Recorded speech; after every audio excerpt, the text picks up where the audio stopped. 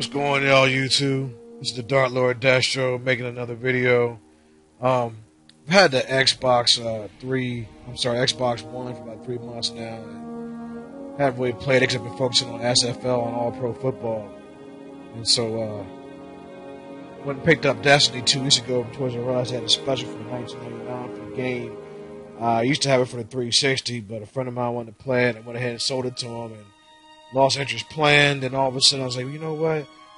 I don't know. Let me go and get the Xbox One version. Then I was about to buy it online, but it went in full price. It went on eBay and sold at Toys R Us. Was selling it for $19.99. So I went ahead, picked it up, and started playing again. And so, figured I might as well go ahead and get the game. I mean, I've already purchased the expansion pass, part 1 and 2, back in December, and I figured it'd be a waste of time. And especially since the House of Wolf thing is coming up. Well, it's already out, so I went ahead and said, well, let's go ahead and play it. So, just by looking at some of the, the graphics in the game, you can tell there's, improvement, obviously, with the 360 version. This screen right here where you see the, where the ship is hovering over the Earth or what have you, it's, that screen doesn't take as long to load as it did on the 360, and obviously if you look at it, it's a little sharper than the 360 version for obvious reasons. So, do a little mission here, nothing fancy, just going in here and taking out a few monsters. You know how that goes.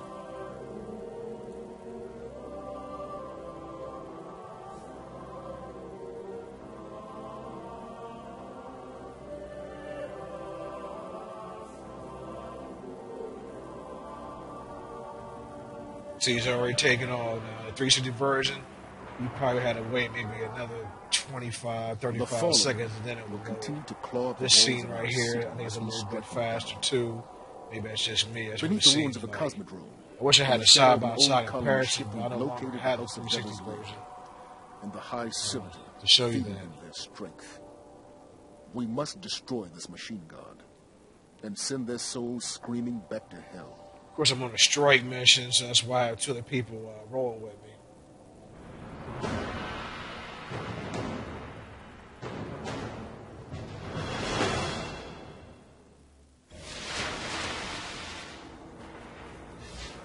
I'm not going to do the whole mission, but basically... Actually, I did finish the whole mission, but I'm not going to have to record the whole thing. I just wanted to show you the graphics, the detail, my opinions about it. Like I was saying, you see video from the Xbox One. Like I said, I've had it for three months, and I still put it 360 for the All Pro and SFL, and so in terms of broadening my horizons, so to speak, start making videos about more games. Look at my channel. I primarily focus on All Pro Football 2K8 and kind of roster updates, roster creation, tutorials, or SFL, and I figured, okay, now it's time to start broadening my horizons and start playing other games and also making videos about other games. As you can see, the graphics are, to me, they're pretty nice. You can tell the small little details between 360 version and Xbox One version. And the good thing about it was that, I was able, all my character was able to transfer over. It wasn't anything, I didn't have to do anything special.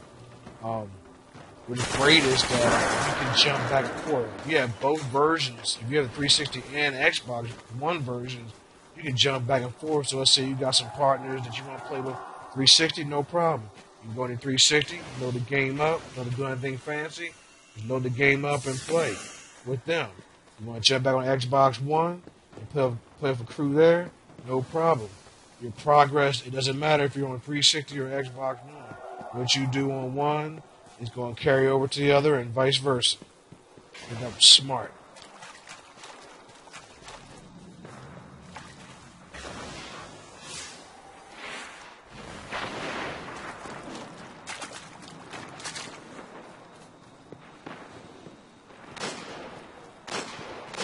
The only thing I would say bad about you know, this game is it's a grind fest. You know, you do got to put in your work and your diligence, and it's talking to me. You know, it has its moments. And like I said, right now, you play it. You know, I did walk away for about a month or two because, like you said, it was a grind fest, and I felt I didn't see any progression in the game. I was stuck at level 26 for like a few months. It seemed like I couldn't get ahead. So then I took an Xbox One for some strange reason. Now I'm starting to level up. Go figure. Fallen Empire. Let's hope we can avoid the crossfire. Going into this respawning area now. You know, once you go into this area, you're playing with some partners. If you die, you can't. It's just a long time for you to respawn, like 30 seconds. So, the good thing about it is it's a team effort. So let's say you go down, and then one of your partners will come over and revive you. You're doing this mission by yourself. It's a pain because once you die, there's nobody available to bring you back to life. You gotta start the mission all over. And from that point that you walk into that non-respawning. The game, it is what it is. You know, when it first came out, you know, we had a demo back last summer, and it was great. And, you know, this is the first game that I've spent, you know, full price on. You know, when it first came out. I haven't done that in 7 years, since All Pro Football 2K8. Most of the time I go to Pawn Shop, eBay, or Craigslist to get my games. I shop for actually I wasn't shop, just like, you know, this game pretty good, and then the price is brand new. But those things are a pain, those little flying little lizards, sorcerers, whatever you want to call them, they're just a pain to, you know, still. Blasting him in his head. But, yeah, it's something. You know, this game's, you know, to me, this game is like, you know, you had a long day of work, you don't feel like you can go in the game, bust some cash with some monsters, whatnot. This is the game that you need to play.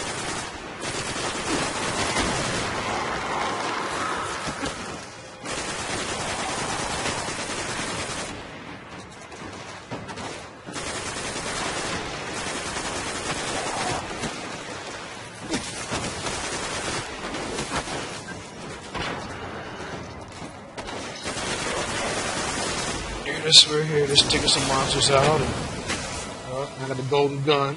You know, actually, I forgot to get the power up charge.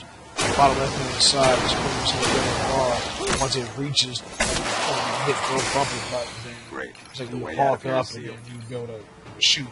To the powerful shot, you get 3 bullets. I call it the golden gun, similar to the game GoldenEye back on Nintendo 64. Pretty complex. I'll need time.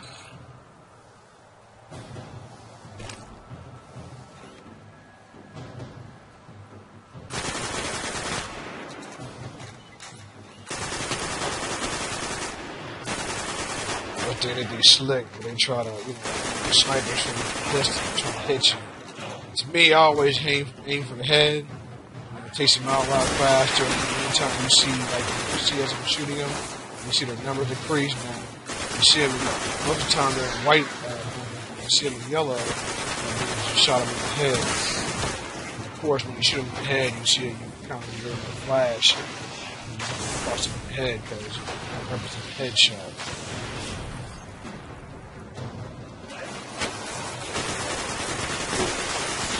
I do play against other players on here, and I'm not that good. I get tore from the floor up. I'm not that good.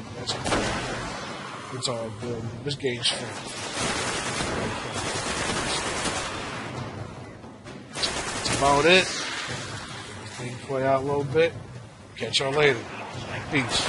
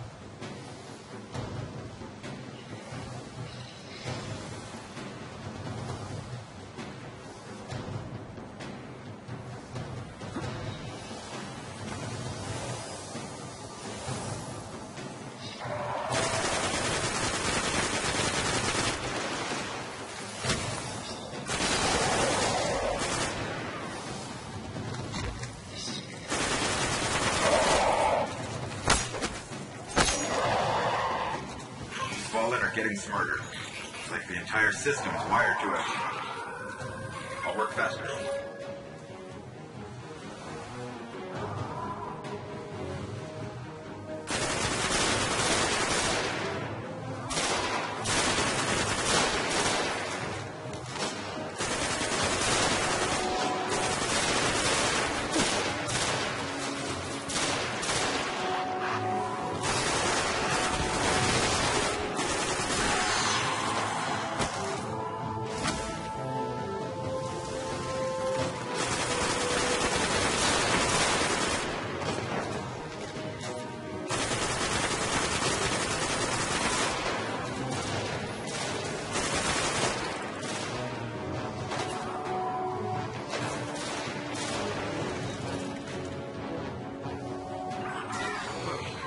But just so you know,